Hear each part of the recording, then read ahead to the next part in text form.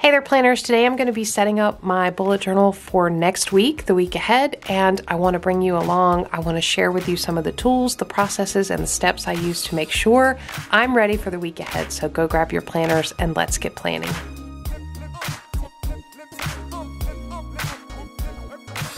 All right, so I'm in my bullet journal and I'm going to be setting up for a specific week in April of 2024. But I think no matter what planner you're using or when you're watching this video, you should be able to get some tools, ideas, processes, steps that hopefully you can use to help you be the most prepared for the week ahead. Before I dive right in, I do want to say welcome to those of you who are new to Planning Annie. We are so glad you're here. Here at this channel, we are a community of planner enthusiasts. We love our planner systems. We love getting things done. We love tools that help us focus on everything we need to accomplish. We also love to be creative. We love to experiment and with journaling and all of the different tools that we can use as creative outlets. So if that sounds like something that you enjoy, we hope you'll consider subscribing and becoming a permanent part of our community. For those of you returning, we're super glad you're here. Jump down in the comments below after the video, leave your ideas, ask questions. There's always such a good discussion going on in the comments below. Okay, so we are in the month of April. And I am going to be planning actually for the very first week of April. But again, I think there's tools and ideas here that hopefully you can use in your own system, no matter what planner you're using or when you are planning, what time of year you're planning. So the first thing I'm going to do is I'm actually going to conduct a weekly review. I did a whole video about doing a weekly review and why I think this is so critical in my system. I would never skip this step. This is one of the most important parts of my planner system, both for work and personal. So I'm going to have that video listed down below along with all the supplies I talk about and mention. I definitely recommend go check that video out on the weekly review because it is such an important step to my process. So I've already done a couple of these. For the wrap up, I have cleaned up the desk space, everything, all the clutter is cleaned up. I do need to make sure all of the actions from this last week in the week of March are up to date. So let me do that quickly. All right, so I've got a good idea of the things that need to carry over to next week. I've done that. So now I'm going to do a little bit of reflection. What went well, what didn't, what do I do differently? This is a time where I'm actually going to pull out a different notebook and do some journaling, just some free writing in. I will be back after I finish this step in my process. It doesn't take me long. Usually about 10 minutes is enough for me to just kind of empty my mind and, you know, kind of think back, reflect on the week, but I'll be back as soon as I finish that step. All right, so I've done that step. I've kind of cleared my mind. I've got some things that I ended up putting in my planner system, like kind of capturing ideas on the future log, things like that. Now it's time for me to actually start capturing. So the week that we are moving into is already set up.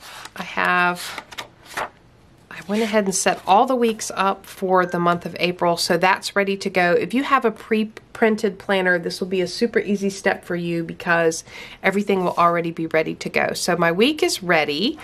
What I need to do now is start to add in all the to-dos from all the places that my to-dos live. So the first place I'm going to check is on the monthly calendar here. And I do have a few things that I need to add from here. So I'm actually going to grab one of my very favorite tools, and that is these zig dot markers. I also have been using these shuttle art dot markers too, which are really great. I love these as well. I think I'm actually going to use the light green zig marker for this to help, maybe this color, to help things stand out. So let me capture just a few things here. All right, and then the next place I'm going to look is actually on my phone. I'm going to pull up the family Google Calendar and make sure that nothing's been added that I didn't know about because that happens when everybody has access to the calendar. You know, sometimes folks go in and add things that I just didn't catch. So I'm going to take a look at that real quick and make sure I've got everything off of there. Okay, definitely had a few things on there that I needed to add. And all right, let me look at the rest of my list to see.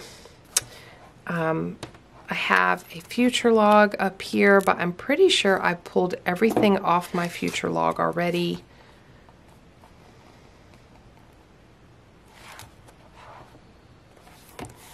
Yeah, I've got everything off my future log. Carryover items. So items from the last week that I need to make sure get pulled into this week. I'm going to do that now. And I'm actually going to capture these because some of these don't have due dates. So the way I don't have specific days they need to be done. So I'm actually going to capture them up here in sort of this week list. Okay, so I've pulled in the things that I did not get done in the last week that I need to get done next week.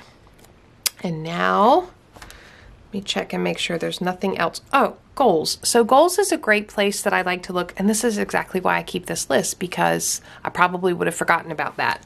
I want to look at, because this is the first week in the month of April, I want to look at my goals and just say, is there anything here that I want to pull in, like specific actions for this week? Okay, so I've got goal stuff pulled in. Now I want to go to one of my favorite spreads in my planner. I put it in every planner that I have, and that is my reoccurring task list. So I will just scoot through here and see if there's anything on this list, things that I have to do over and over again, you know, whether it's annual, quarterly, weekly, daily, monthly. I'll go through those and pull in anything. I'll also do a quick review of my trigger list. This is like a brain dump, and see if there's anything else that needs to be added either to this week coming up or like my overall monthly brain dump list. All right, and one other thing I like to have a view of here, and I actually gave myself space on each day, is the meals that I have already planned.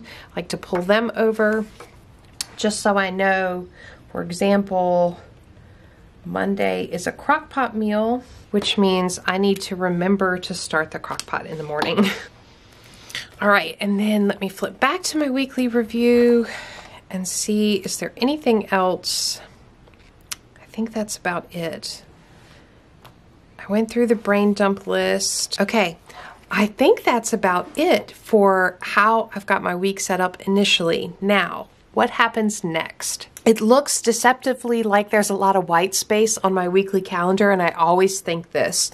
However, as I get into the week, things move, things come in, things change, and I also use this space to take like little notes about, you know, maybe a phone call that day, or, you know, something that happened that I want to highlight and remember. So I actually like to come into the week with a little bit of white space. It's not always possible. You know, sometimes there's just weeks that are busier than others, but I like to come into the week like this with a little bit of white space. So I've got a layout. I'll know coming into Monday morning, you know, what I need to do. I totally would have forgot to start the crock pot on Monday morning had I not spent the time to actually write this out and set this up and see what the day looks like.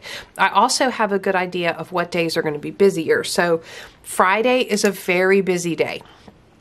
In addition to my work schedule this day, I have a lot going on this day. So this is a day that I need to make sure I don't add anything else to. And that's really why I like to sit down and do this weekly planning before I get to the week. So hopefully this gives you an idea. You know, when I set up the weeks and I flip through them, they look very decorative.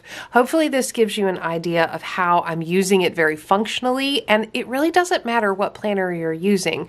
The steps in the process, the time to do a weekly review, the time to look at, you know, family schedules and calendars, the time to look at the tasks that you have to do every week and make sure they're plotted out, and spending a minute looking at your goals and, you know, what do you need to get done this week related to your goals.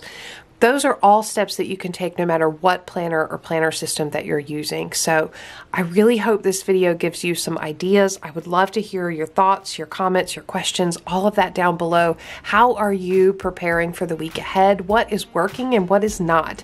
And do you have ideas for others? So hop down in the comments. Let's keep the conversation going. If you enjoyed the video, give me a thumbs up, subscribe to Plannin' Annie for more content like this. And as always, thanks for planning with me.